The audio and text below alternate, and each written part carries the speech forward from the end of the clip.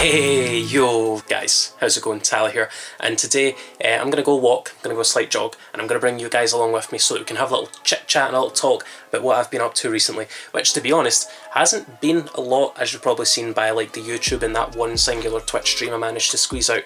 So I'm going to talk about why. Well, we're also going to talk a lot Yu-Gi-Oh! Because I have some opinions on the current format, so let's go. However, before we do that, guys, I just want to remind you, as always, if you like the video, give it a like. If you love it, give it a share and tell everyone you know about Team Tally today.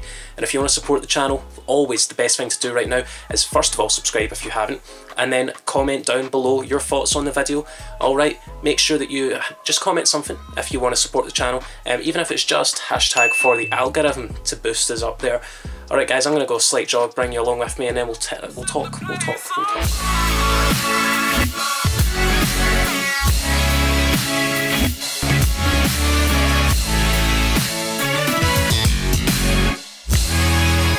Oh my god, I'm not as fit as I used to be. And I wasn't even that fit before, but I could at least run from Magath to here without dying. So, this is great. I feel awful. Who the hell likes exercise? That's not fun. So, I'm going to catch my breath and we'll get to chit-chatting. Or I'll die, one of the two. Alright, so recently I've been feeling kind of crap. I think it all spawned when I decided to marathon Resident Evil 3 on the day it came out, like a month ago. And I just decided that I would devastate my sleeping schedule to the point of it actually having a genuine detrimental impact on every other part of my life. And it didn't start off that way, and eventually it did. So roughly 2 weeks ago, I made my last video. I posted it last week, but I just haven't had the motivation to make a video. And I decided to turn that around. So today we're going to go take a look at nature for like a minute or two. And then we're talking this format, because this format goddamn sucks. So yeah, to talk about my lack of productivity, that makes me feel even worse. Because do you know what happens? Cyclist. Do you know what happens when you don't make content on YouTube? The views stop coming in. And if the views stop coming in, the subs stop coming in. And I don't do this for the views of the subs. I do this because it's fun. But it does have a weird impact on you psychologically to see those numbers going down. And I'm a particularly like progress driven person. I really like to see progress being made. So when I start to like lose that progress, it really does bother me, even though it shouldn't. As I said, I don't do this to be famous, because it's very hard to be famous as a YouTuber. It's very difficult, and honestly, if I was gonna do it to be famous, I would do something way easier, like ASMR. Truth is, it did make me feel kind of crap, and I think I'm over it. What I did was, I looked at where I am now, and I looked at where I was a year ago, and ultimately, where I was a year ago isn't even a fraction of as good as where I'm at now. So even my bad days now are better than my good days a year ago, and that in itself is actually incredibly motivating for me, because even on a bad day, right, even when I'm at that low point of the pendulum swing, when I'm between the two pendulum scales, I know that actually I'm still making progress. YouTube's a long game. YouTube is something that you do for a while. Very rarely do people blow up overnight, and those people, their success doesn't always last. But what does last is hard work. What does last is determination. And you guys on Team Tally give me that, if I'm honest. So, I don't know, it's been fun. It actually is genuinely really fun to be part of Team Tally. And I'm feeling good today. I'm feeling really good. So when I get home today, this is all going to be edited and posted. It's currently Wednesday. It's going to be posted on Monday with 2 other videos throughout that week. I'm going to get back to my schedule of 2 free videos a week. And I'm not going to waste anyone's time not making content. So let's talk about the format. So I'm going to rattle off a couple of monster names. You stop me if you've heard them before. Halifibrax, Mechaphantom Beastauradon, and Linkross. Now pretty much every big competitive deck runs these in some capacity. Now you may be saying, well Tally, but Eldritch. But here's the thing, there is Combo Eldritch, which we're now seeing is probably the better version of Eldritch, which is kinda nuts, right? So we're seeing these cards consistently in these decks, and what they do is they create such vast amounts of resources, and those vast resources are just insane. We are back in a semi-dice roll format, because the thing about Combo Eldritch, which by the way I personally think is the best deck, grinds as well as combos. What the hell is that? There's something down there. What the hell is that? What lives in there? Nope, we ain't gonna find out today. So yeah, where was I? Oh yeah, the sucky ass format. So stop me if you've heard of this one before. A deck running free tuning, 1 to free quick draw synchron, and 1 to free jet synchron for incredible amounts of advantage.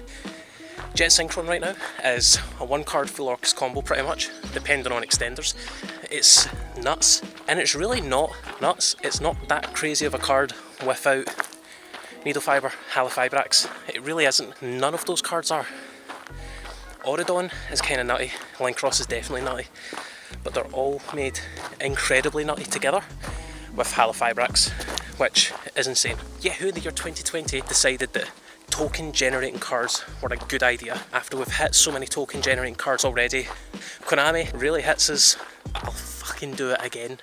And it shows that Konami's not really interested in a balanced, healthy format.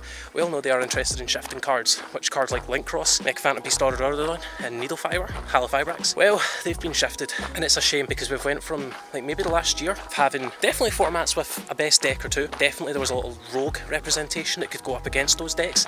And now, best decks undoubtedly, with very little like pushback, are Adamantipator, Eldritch, some form of Eldritch. And I guess a bigger problem on that is that they are incredibly expensive. Like Eldritch himself, right now, last time I checked anyway, I'm going to put on screen how much it is today, it's roughly like £80–90. So you're telling me, and that's roughly $100-ish.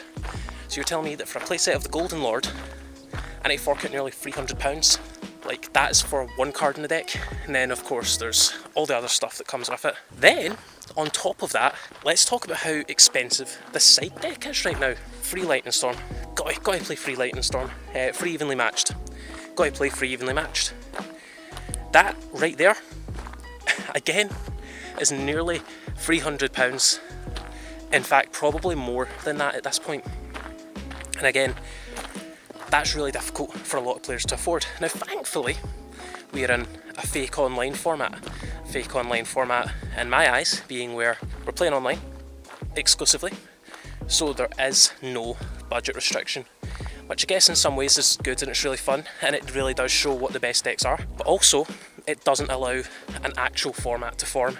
It doesn't allow for rogue decks to try and take spots, because why play a rogue deck, which usually a rogue deck has the benefit of being kind of cost effective on its side. Why would you play a rogue deck when you can play one of the 2 best decks? Like, that's simply how it is, and that's kind of disappointing to me. We went from a really good place. I don't think we're in an awful place, but like it hasn't been fun to watch personally for me as a viewer. So yeah, and honestly, I think the thing that I hate most is that I haven't been able to like properly sit down and play with friends for a long time. I miss doing stuff like this.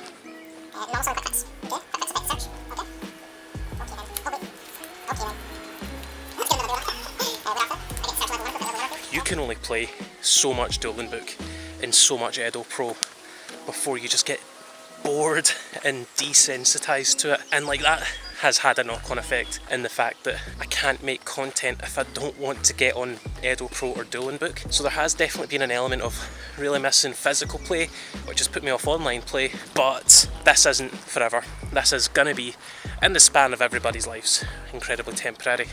So that's the big plus here.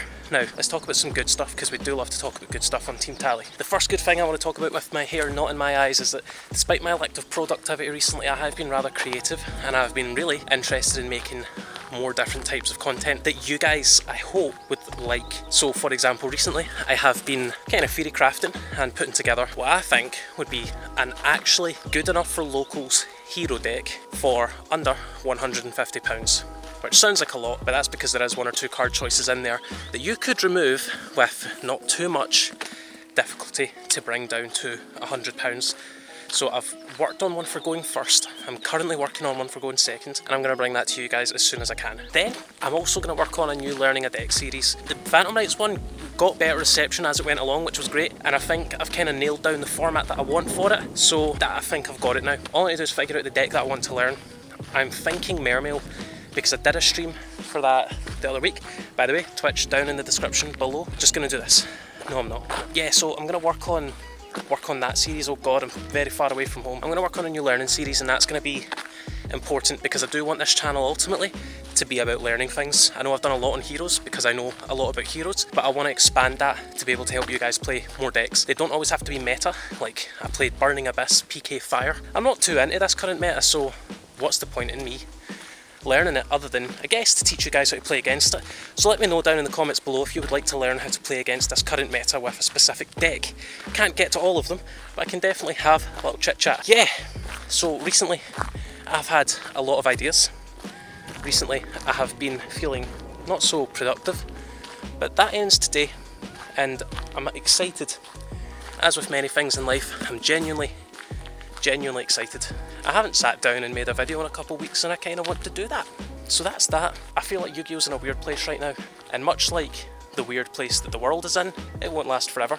There's hopefully a ban list coming up soon, and hopefully that ban list is going to bring us some unbans. So I'm hoping for a couple of cards. I'm hoping for Astrograph Sorcerer to come back to 1. Easy to do, easy to do. I'm hoping for Double Iris. So quite frankly, I think that card can genuinely be unlimited now. Like, Pendulum aren't doing anything. The best Pendulum builds actually don't use Pendulum Magicians full stop, so no real point in keeping them as crippled as they were, which also means I would probably appreciate Skullcrobat Joker coming back to maybe 1 or 2, get some consistency back in my other favourite deck. What other cards can be unbanned? Anyway guys, I'm rambling now, let's take it to the outro. Guys, that is the video. As always, if you like it, give it a like, and if you love it, give it a share and tell everyone you know about Team Tally today. If you haven't joined Team Tally, you can hit that subscribe button right down there. And if you want to help the channel grow, then feel free to leave a comment. Alright, let me know what you thought about what's in the video, or, as always, hashtag for the algorithm. And guys, if you want to catch up with me outside YouTube, then my Twitter, Instagram and Twitch are all at tcg_tally. Guys, you have been amazing. I've been Tally. I'll catch you all later. Bye. Gonna be honest, I'm pretty lost right now.